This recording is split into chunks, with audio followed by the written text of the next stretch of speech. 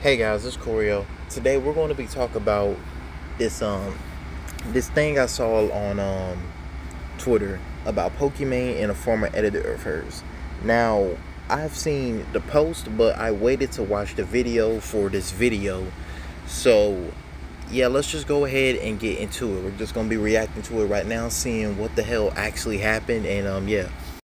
Hey, do you have time to talk?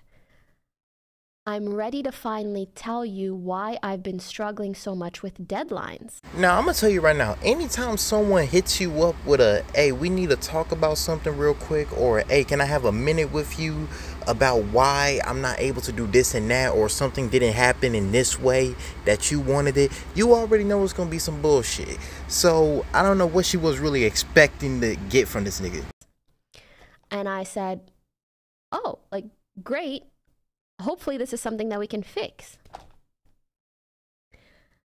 Tell me why he proceeds to tell me that the reason why he would sometimes turn around videos a week or two late is because he couldn't stop. The fuck she hesitating for? Go ahead and say it. God damn. Touching himself? Freaky ass niggas need to stay their ass inside. Is this nigga serious? I was trying to pick which word to use. To me, his, in a way, employer of many, many months. When I tell you I've never halted a conversation so fast, because I'm like, you are the person that I send like hours of footage to. I don't want to know what you're... Okay, the one thing I'm questioning here, Pokey, is why did you specify so much on the footage part? She had to have did that on purpose, right? Like, I know I'm not the only one who noticed that. Footage.